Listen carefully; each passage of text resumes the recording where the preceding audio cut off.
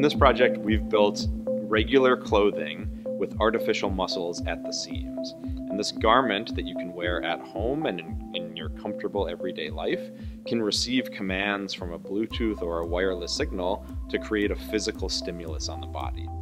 I would like a hug. Giving you a hug. So the idea is to build a system that can come in and chat with people, talk with them, interact with them, hug them, or compress them if they need that, and hopefully just through this conversation make their life a little bit nicer.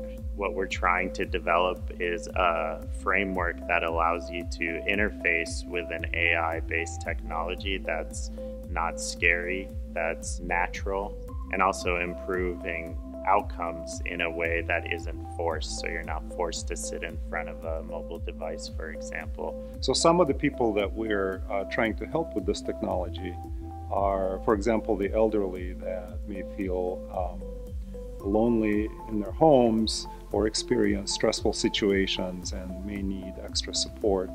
So on the hardware side of things, we've been working on the circuit board and the module that controls the garment. It's connected to Wi-Fi, so it communicates with the software server that the other team has been building and able to control the garment, and it has different modalities so that we can turn it on low and high.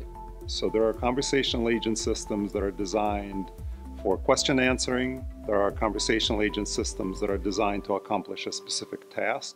What makes us unique is that we're developing a conversational agent that's designed to operate as part of a larger environment.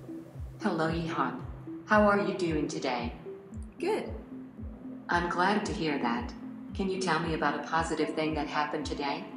I went on a walk and I saw a fuzzy dog and I pet it. That's great to hear. My hope as a wearable technology researcher is that we can have a future where all of the clothing that we wear every day is technology integrated, so that you can create experiences on the body and you can measure things about the individual in their natural environment. What I really enjoyed about this project is it didn't pay lip service to an interdisciplinary collaboration. It really was collaborative. I think the biggest thing I learned is that it's important to work with a team and bounce ideas off of each other. Having done this experience really made us aware of abilities and skills of other people. Maybe we didn't know much in advance, and opens up a lot of new opportunities.